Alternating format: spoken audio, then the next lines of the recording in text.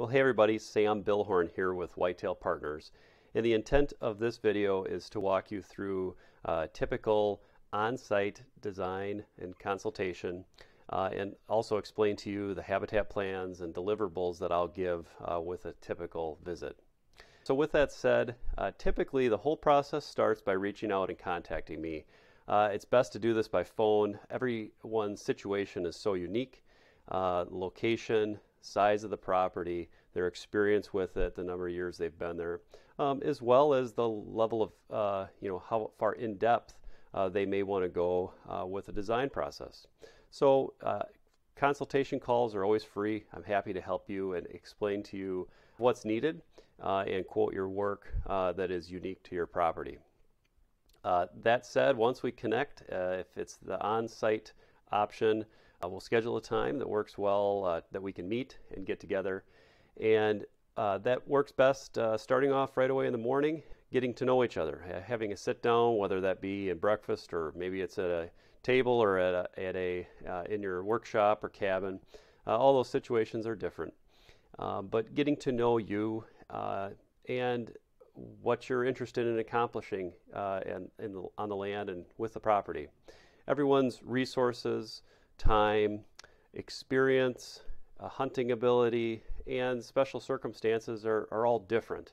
And it's important to know that a design I put together for a piece of land may be different for a different client. It's going to be considering your individual interests and abilities that you bring to the table, that we want to design something that you're going to be able to do, you're going to be able to build, you're going to be interested in, and it's going to work for you and how you want to use the land.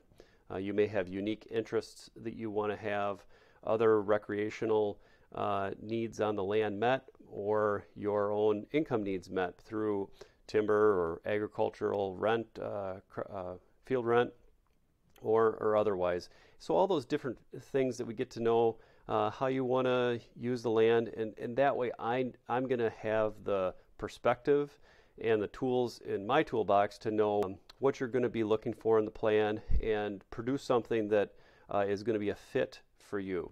So once we've accomplished that and had kind of a framework for how we're going to approach the day, the next step is going out and looking at the land. And this can be as in-depth or as basic as you want it to be. Some people it's taking a cruise around in a UTV or ATV, and other people it's walking a grid through the whole thing. Either way, if you're unable to or don't have the time to, I'll take the time I need afterward to go walk pieces that we may have missed. But it really works best if we can go together and walk the land in a way that allows us to see each and every area and get enough coverage that we have an understanding of it. That's where that difference is versus a virtual consult or just a brief overview is really getting to see it, studying that land, scouting it, finding the existing bedding areas, the places that we have potential for food plots, the various sign throughout the property, travel corridors, existing scrapes, and all the different things we look for throughout a property to have an understanding of how it's being utilized at this time.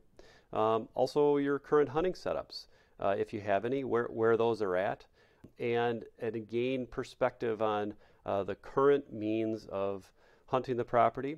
And then along the way too, just have a really great time of discussing habitat improvement and the different ways to approach these projects. Go into as much or as little depth as you may be interested in talking through those.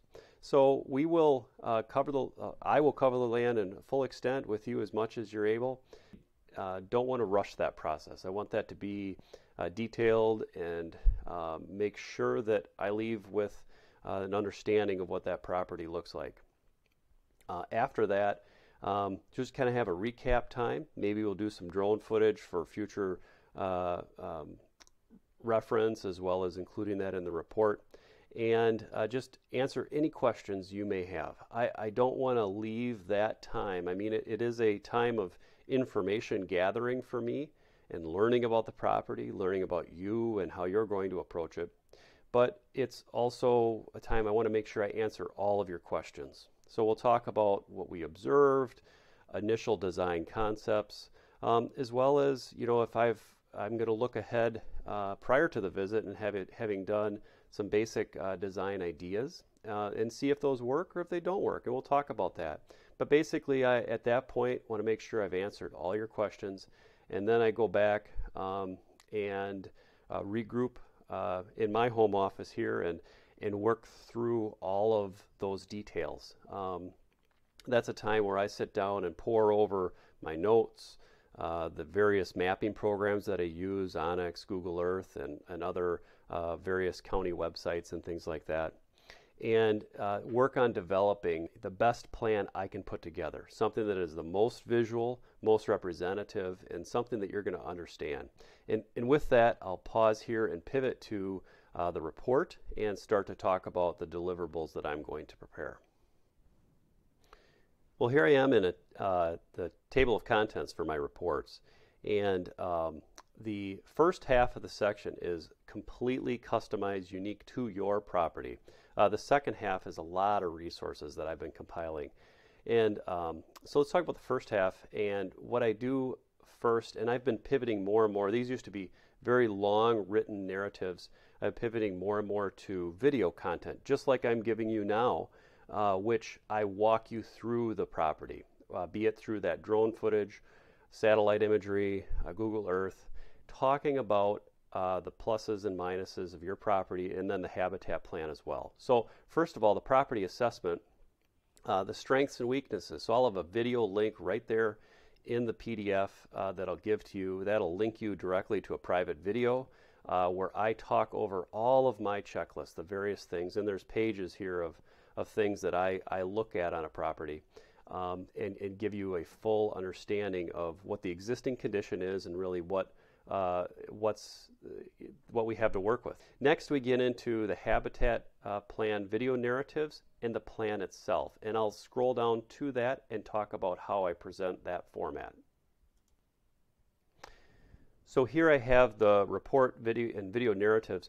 Basically what this is describing all of the details of that habitat design, breaking down every single element. So I have a complete playlist, or I'll have strengths and weaknesses. That's the video link I talked about before, but then the habitat plan here, which is breaking down the property. So I will give some, this is a typical design that I did. I'll give some images of that within the report for your reference and break that down into pieces that are more easily viewed, so that you can have basically a hard copy for the field and have the ability to look at that.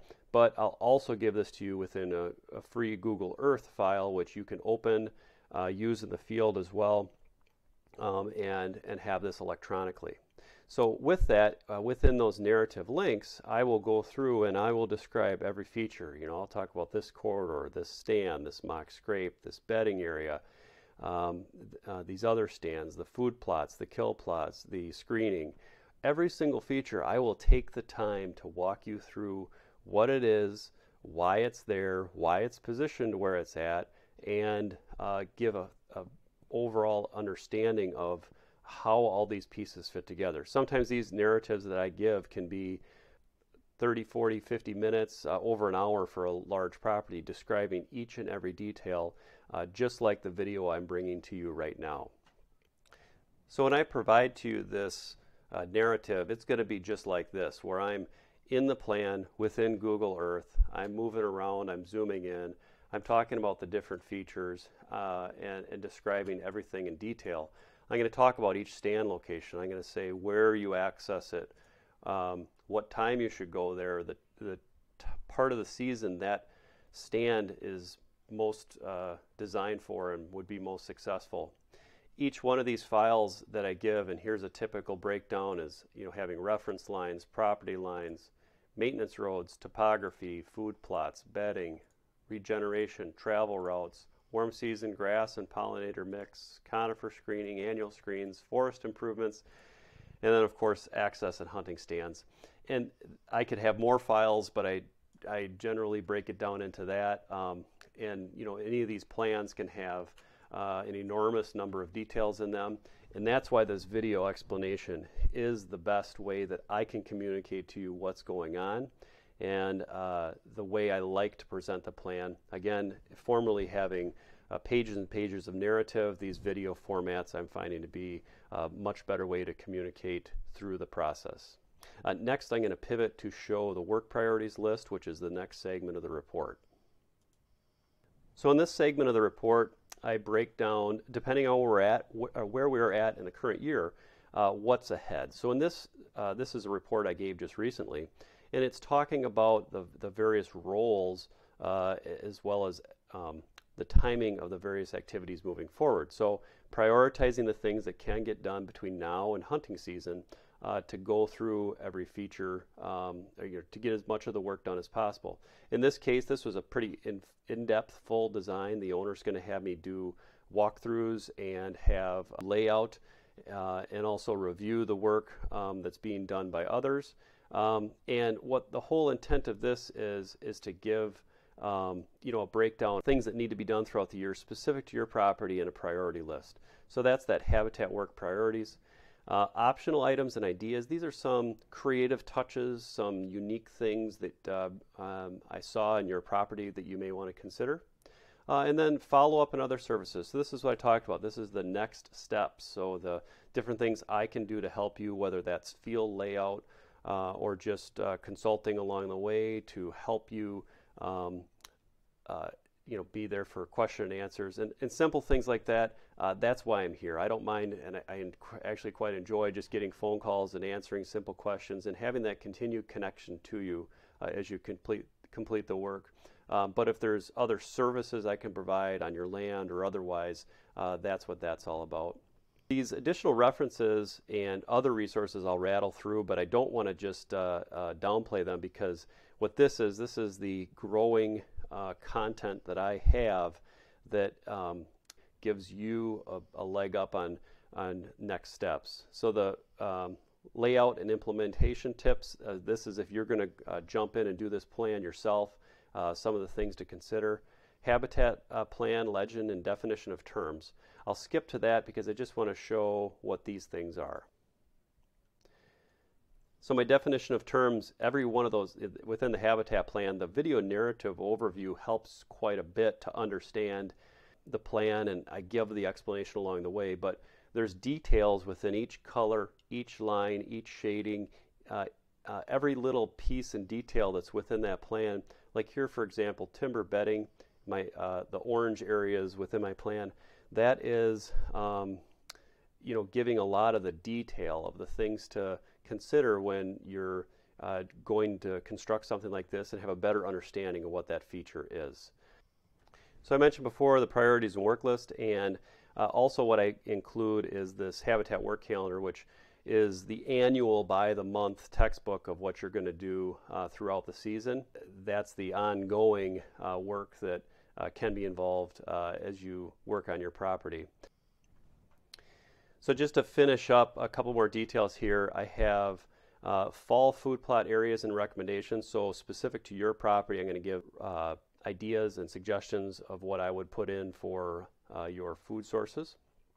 I'm also going to give you the background concepts and design. So a lot of the details as to the why of the design are explained there, and some of the concepts that I believe in.